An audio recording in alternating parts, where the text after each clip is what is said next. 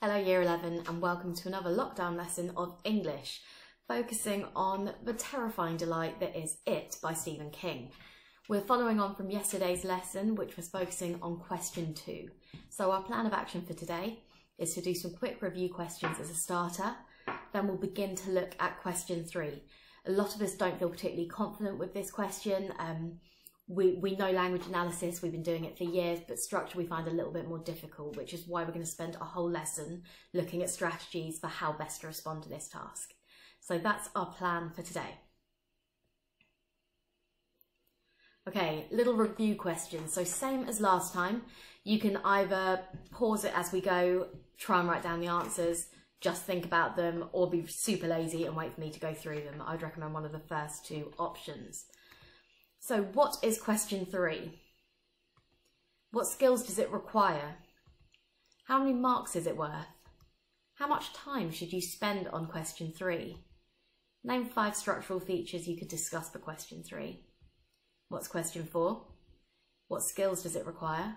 How many marks is it worth? How long should you spend on it? And 5 features you could discuss for question 4. So as a little recap, pause the video now.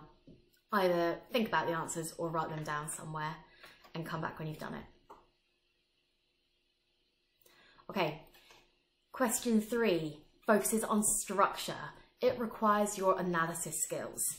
It's worth 8 marks and you should probably spend about 10 to 12 minutes on it. Structural features you could talk about could include foreshadowing, pace, shift of focus, juxtaposition, tension, analepsis, anything like that. Question 4 is focusing on the whole text and it requires evaluation. You are making a judgment, you're given a statement, you have to say to what extent you agree with it. It's worth 20 marks. You should probably spend between 20 and 25 minutes on it. And as we're looking more holistically, you can discuss any language or structural features, or you could be a little bit more open. You could talk about character descriptions, the genre, the atmosphere that's created, anything like that. Okay, so that was just a quick recap of paper 1. Question 3 is this. Oh, it's from the beginning of a novel. I panicked. So it's from the beginning of a novel. How does the writer structure the text to interest you as a reader? So you can think about what your attention is focused on at the beginning, how and why the writer changes this focus, and any other structural features. What I'd like you to do is just to write down the question in the middle. So how has the writer structured the text to interest you as a reader? Pause it now, write it down, and then come back. Okay, this is the slide the vast majority of you hate. If you are feeling quite confident and you're happy to work through the structural features independently, what I would recommend you do is pause it on this slide, work your way through the text, and then skip a few minutes to the next section of the tape. So old. If you are not feeling particularly confident, what I'm going to do is use those questions as a basis, and I'm going to reread the extract, verbalising my ideas and talking you through what sort of structural features I might point out, and I'll put my annotations on as well. So it's up to you. If you're feeling confident, pause it here, work your way through independently. If you'd like a bit more support, then just keep watching the video. Okay.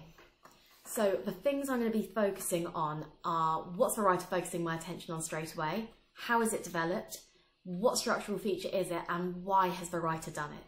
So I'm going to read each extract, or each part of the extract, and talk you through my ideas as we go. The terror, which would not end for another 28 years, if it ever did end, began so far as I know or can tell with a boat made from a sheet of newspaper floating down a gutter swollen with rain. So immediately, as a reader, we're expecting something terrible to happen. It literally begins the book with the terror, but it juxtaposes it with something seemingly quite innocent, like a little kind of child's paper boat. So already we're on edge. We're not quite sure what to expect, but we know that something bad's going to happen. The boat bobbed, listed, righted itself again, dived bravely through the treacherous whirlpools and continued on its way down Witcham Street towards the traffic light, which marked the intersection of Witcham and Jackson. The 3 vertical lenses on all sides of the traffic light were dark this afternoon in the fall of 1957, and the houses were all dark too. There had been steady rain for a week now, and 2 days ago the winds had come as well. Most sections of Derry had lost their power then, and it was not back on yet. So we've kind of got this shift of focus. So we've got this kind of overarching idea of terror at the beginning, and then we're focusing on that boat. And again, because we know that something terrible is going to happen, when it's revealed to us that the traffic lights are dark, they're not working, and the houses are dark too, so there's no power, we immediately think, okay, well, perhaps there's going to be some sort of road traffic collision because the lights are out, maybe something terrible is going to happen. So there's this significance of darkness, and again, it foreshadows what could happen later, but we're not quite sure yet, which is why it makes it even more unnerving. Lots of juxtaposition here. So we've gone from darkness to the next paragraph. A small boy in a yellow slicker and red galoshes ran cheerfully along beside the newspaper boat. The rain had not stopped, but it was finally slackening. It tapped on the yellow hood of the boy's slicker, sounding to his ears like rain on a shed roof. A comfortable, almost cosy sound. The boy in the yellow slicker was George Denborough. He was 6. His brother William, known to most of the kids at Derry Elementary School, and even to the teachers who would have never used the nickname to his face, as Stuttering Bill, was at home, hacking out the last of a nasty case of influenza. In that autumn of 1957, 8 months before the real horrors began, and 28 years before the final showdown, Stuttering Bill was 10 years old. So we've kind of got reference to these kind of horrible things. So you've got the nasty case of flu, so you're thinking, is that the terrible thing? But then it's revealed that it's 8 months before the real horrors began. So we're wondering what the traffic lights, what the child, what the rain could have to do with the terror. And it's building it up, not really giving us a lot of information. It's leaving it very ambiguous. It seems like a lot of detail for no apparent reason. It's unnerving. Okay, so the next things to focus on. What main points of focus does the writer develop in sequence after the starting point? How is it developed? Why is the writer doing that? And how is it specific to my understanding? How does it help me relate to the text? Bill had made the boat beside which George now ran. That was awful reading, sorry. Bill had made the boat beside which George now ran. He'd made it sitting up in bed, his back propped against a pile of pillows while their mother played Ferrelys on the piano in the parlour, and rain swept restlessly against his bedroom window. And all I've said here is, when I was thinking about why the writer included that paragraph about kind of Bill resting at home somewhere, I wonder if the writer included it to remind us that George, who's 6, is seemingly without his brother Bill, and that makes us wonder who's supervising him. And again, it puts us on edge. It makes us wonder what's going to happen. Is something terrible going to happen to George? The traffic lights, the rain? Again, we're not sure. And it all seems like these really kind of mundane details that don't mean a lot, but that adds to the unsettling atmosphere. About 3/4 of the way down the block as one headed toward the intersection of a dead traffic light, Witcham Street was blocked to motor traffic by smudge pots and 4 orange sawhorses. Stencilled across each of the horses was Derry Department of Public Works. Beyond them, the rain had spilled out of the gutters clogged with branches and rocks and big sticky piles of autumn leaves. The water had first pried fingerholes in the paving and then snatched whole greedy handfuls, all of this by the 3rd day of the rains. By noon of the 4th day, big chunks of the street's surface were boating through the intersection of Jackson and Witcham, like miniature white water rafts. By that time, many people in Derry had begun to make nervous jokes about arcs. The Public Works Department had managed to keep Jackson Street open, but Witcham was impassable from the sawhorses all the way to the centre of town. So again, we're reminded of the traffic, we're reminded of the issues there. But everyone agreed the worst was over. And again, we get this sense of irony because we know, I suppose it's almost dramatic irony in a way. We know that something terrible is going to happen because we were told right at the beginning, but the characters are seemingly unaware. The Kenderskeag stream had crested just below its banks in the Barrens and bare inches below the concrete sides of a canal which channeled it tightly as it passed through downtown. Right now, a gang of men, Zach Denborough, George and Bill's father among them, were removing the sandbags they had thrown up the day before with such panicky haste. Yesterday, overflow and expensive flood damage had seemed almost inevitable. God knew it had happened before. The flooding in 1931 had been a disaster which had cost millions of dollars and almost 24 lives. That was a long time ago, but there were still enough people who remembered it to scare the rest. One of the flood victims had been found 25 miles east in Bucksport. The fish had eaten this unfortunate gentleman's eyes, 3 of his fingers and most of his left foot. Clutched in what remained of his hands had been a Ford steering wheel.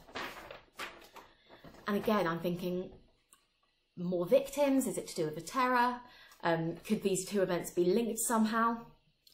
Now though the river was receding, and when the new Bangor Hydro Dam went in upstream, the river would cease to be a threat, or so said Zach Denborough, who worked for Bangor Hydroelectric. As for the rest, well, future floods could take care of themselves. The thing was to get through this one, to get the power back on, and then to forget it. In Derry, such forgetting of tragedy and disaster was almost an art, as Bill Denborough would come to discover in the course of time. So we know that something terrible is going to happen to this family. Something awful, but even though it's foreshadowing these events, it's leaving us in the darkness. We don't know what's going to happen. Okay, so final paragraphs. What is the writer focusing our attention on at the end of the texts? How am I left thinking or feeling at the end? And why has the writer done that in the opening of the text? George paused just before the sawhorses at the end of a deep ravine that had been cut through the tar surface of Witcham Street.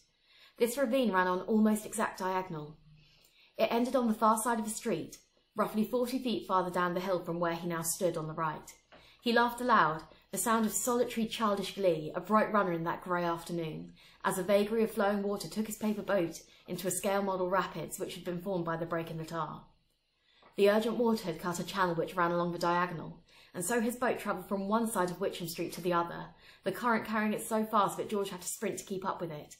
Water sprayed out from beneath his galoshes in muddy sheets. Their buckles made a jolly jingling as George Denborough ran towards his strange death. Just chuck that in there. Gonna die. And the feeling which filled him at that moment was clear and simple love for his brother Bill. Love and a touch of regret that Bill couldn't be here to see this and be part of it. Of course he would try to describe it to Bill when he got home, but he knew he wouldn't be able to make him see it the way Bill would have been able to make him see it if their positions had been reversed. Bill was good at reading and writing, but even at his age, George was wise enough to know that this wasn't the only reason why Bill got A's on his report cards, or why his teachers liked his composition so much. Telling was only part of it. Bill was good at seeing. And just in that paragraph, you've got this really dismissive mention of George's death, this innocent 6-year-old.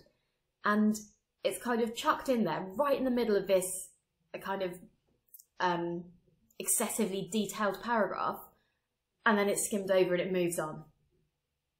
And we've got the comparison between the two brothers and that idea of tragedy. It talks about their positions having been reversed, and I wonder if that might be significant too. Final paragraph. The boat nearly whistled along the diagonal channel, just a page torn from the classified section of the Derry News. But now George imagined it as a PT boat in a war movie, like the ones he sometimes saw down at the Derry Theatre with Bill at Saturday matinees. A war picture with John Wayne fighting. The prow of a newspaper boat threw sprays of water to either side as it rushed along, and then it reached the gutter on the left side of Witcham Street. A fresh streamlet rushed over the break in the tar at that point, creating a fairly large whirlpool, and it seemed to him that the boat must be swamped and capsized. It leaned alarmingly, and then George cheered as it righted itself, turned and went racing on down towards the intersection. George sprinted to catch up.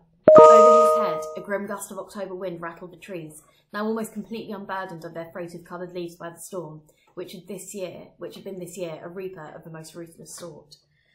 And something else I'd like to talk about is this menacing undertone throughout the whole of the text. You've got references to the reaper, you've got references to, I don't know, capsizing, war.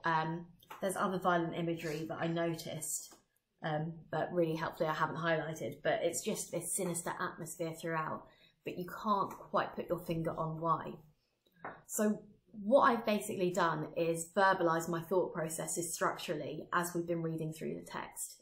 And after I do that, after I've annotated, and I will put this up for you to see, but what I find really helpful is rather than just focusing on paragraph by paragraph, taking a step back and thinking, right, overall, holistically, how has the writer structured this? What structural features stand out to me as particularly effective?